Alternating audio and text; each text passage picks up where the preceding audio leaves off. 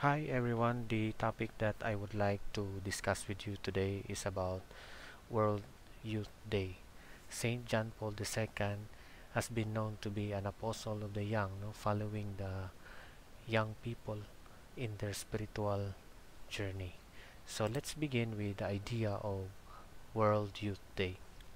Its concept of World Youth Day has been influenced by the Light Life movement that has existed in Poland since 1960s, where during summer camps, Catholic young adults over 13 days of camp celebrated a day of community. So what is this Light Life movement? It is a movement of renewal in the Catholic Church according to the teaching of the Second Vatican Council.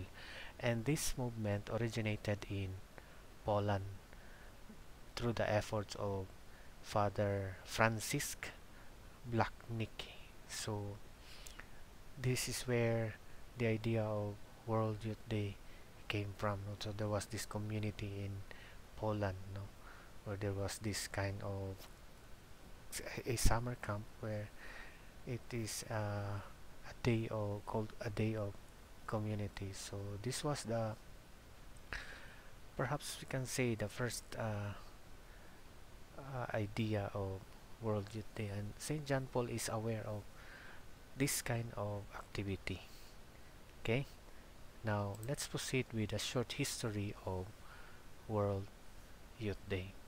Many people say that World Youth Day is Pope John Paul II's invention, but Saint John Paul II used to say that it was the young people themselves who invented this. No, so he would always recurringly say that this is our invention. No, in one of his gathering in Rome, telling the young people that this is our invention. No, and we will call it World Youth Day. No, we will do this the next year, year after this gathering that he invited. No, because there was actually started when there was a holy year of the redemption in 1983 to 1984. It was 1950 years after the passion of Jesus. One of the activities that Pope John Paul II decided to hold was a gathering of young people on Palm Sunday. So this was during a Holy Week, no, during Palm Sunday, and at that time the organizing committee expected just about 60,000 participants, but surprisingly there were 250,000 came in that event, no. And then in 1985 the UN, United Nations, proclaimed an international year of youth, no. And the Pope felt that the church concern for the younger generation should be made known, and so he issued another invitation to young people to come to Rome for Palm Sunday. And then again the response was huge, no? About 300,000 young people gathered in churches around the city for times of prayer and catechesis, and then they met together in St. Peter's Square to take part in the ceremonies with the Pope, or Pope John Paul II. So after these two gatherings, many people were left wondering why there had been such a huge response and what young people were seeking, no? And in the mind of Pope John Paul II, he expected it, no? He knew that young people felt the need to meet together, to share their experiences, to listen to words of faith, to look to the future together, and to renew and confirm their commitment.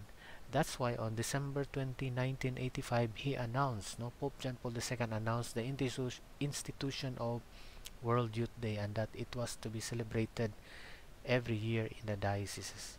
So the first official Youth Day was held in the diocese in 1986. So this was the first official World Youth Day, and then the first international gathering was held in 1987 in Buenos Aires, Argentina. No, a strong message to a country that was emerging from dictatorship.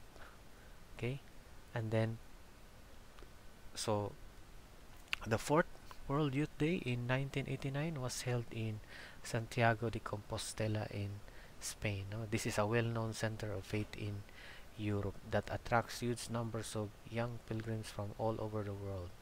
And then followed by its sixth World Youth Day in Chitiskowa in Poland in 1991, which was the first great meeting of young people from Eastern and Western Europe after the fall of the Berlin Wall. No? And then the 8th World Youth Day in 1993, it was held in Denver in the United States, no, in 1993. And then in 1995, World Youth Day was held in Manila, Philippines, in our country. So in spite of the scarcity of available financial resources, the 10th World Youth Day turned out to be the largest gathering ever known. No? So it was in the Philippines that the gathering and the pilgrims, the youth all over the world gathered, and it was the largest gathering ever known in the World Youth Day. No? And in 1997, the 12th World Youth Day took place in Paris, and then so many young people filled the streets and squares during their faith. And then in the year 2000, it went back to Rome. In 2002, it was held in Canada, and then in 2005, at that time, Pope John Paul II already were not able to attend because he already passed away. No, so Pope Benedict XVI presided over that World Youth Day, which happened in Cologne in Germany. No, it was centered on Eucharistic adoration, recalling the adoration of the Magi, whose relics are kept in the city cathedral. Now, in 2008, it was a 23rd World Youth Day, which held in Sydney in Australia. No? So the land of the Holy Spirit, a continent that was new and distant for many, but World Youth was finally brought close to many youths in that southern hemisphere. And then World Youth Day returned to Spain in the city of Madrid. No? And then uh, so today, speaking of today, the World Youth Day will be held in Lisbon, Portugal in 2023. So, what is really the purpose of World Youth Day? There are three important purposes of World Youth Day. Number one is celebrating and putting trust in the young. So, young youth and young adults are not only the future of the church, but are active participants in the church. You know? So this World Youth Day helps to prepare these young men and women to bring about Christ's mission in the world and to equip them to be missionary disciples. No? So World Youth Day brings together young people from the four corners of the earth, where the Holy Father is able to entrust the church and its mission to younger generation. Second is making pilgrimage, no? Understanding that young people are on a journey. No? The act of going on a pilgrimage is an essential component of the World Youth Day experience. No?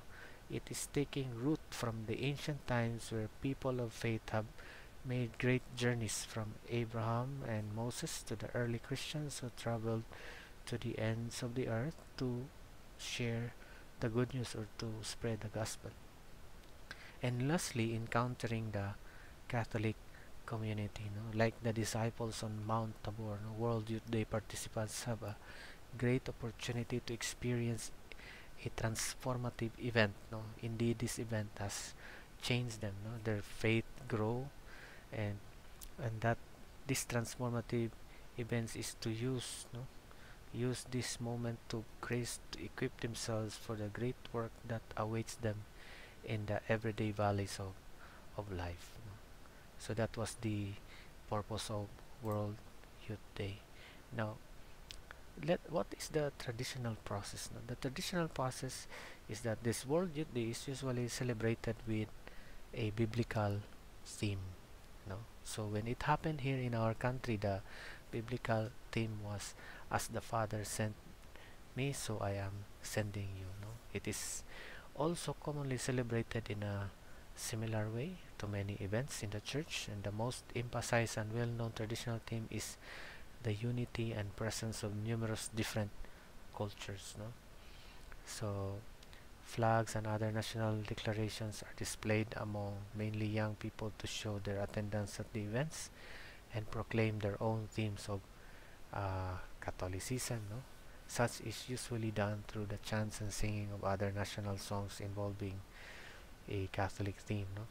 But over the course of the major events taking place, national objects are traded between pilgrims. No? Flags, shirts, crosses, and other Catholic icons are carried among pilgrims, which are later traded as souvenirs to other people from different countries of the world. No?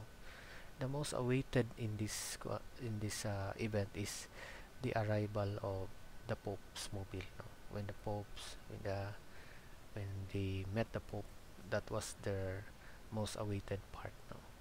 And then with this final mass held at that event. No? So Pope Benedict XVI somehow criticized a tendency to view this event as a kind of rock festival. No? He stressed that the event should not be considered a variant of modern youth culture, but as the fruition of a long exterior and interior path. Now, you might be wondering are the events during that 1 week of celebration. No? First, these are the general events that would happen during that celebration. No? So number one, we have World Youth Day opening mass, and then morning catechesis and mass, and then youth festival. No, we have concerts, we have talks, exhibits, and music at select locations. No, and then there is this papal welcome ceremony when the Pope arrives. No, and then there was this way of the cross. So it was a kind of pilgrimage. No, and then evening candlelight vigil with the Pope, and lastly a morning papal mass. So these are the general events during this celebration of World Youth Day. Now let's talk about World Youth Day in the Philippines. So in 1995, World Youth Day happens in the Philippines. Now, it was the first Asian country to host the World Youth Day, from January 10 to 15, 1995 in Manila. So as you can see in the picture, this is somehow some of the shots during that event. And the official theme song for World Youth Day in that year was released in 1984, entitled Tell the World of His Love. So this is where this song was born, and it is composed by Trina Bilamide. And the concluding papal mass at Luneta Park was estimated to have drawn more than 5 million people, a record for World Youth Day. So that was what happened. For our reflection, indeed, this initiative of Pope John Paul II helps young people learn what it means to follow Jesus Christ and to live as his disciples today, empowering them to serve others and to work towards a world built on the vision and values of the reign of God. Likewise, it helps young people grow in faith as they experience life in community and other people with different cultures and actively participate in the mission of Jesus Christ and his church. Lastly, it promotes the growth of healthy, competent, caring, and faith-filled young people. The church is concerned for the whole person, addressing the young people's spiritual needs in the context of his or her whole life. Hopefully, this can foster positive adolescent development and growth in both Christian discipleship and identity. So this event will help them know the mission as Christians. So that is all for my discussion about World Youth Day. So if you have questions or clarifications, feel free to message me. Thank you for listening, and don't forget to subscribe and hit the notification bell.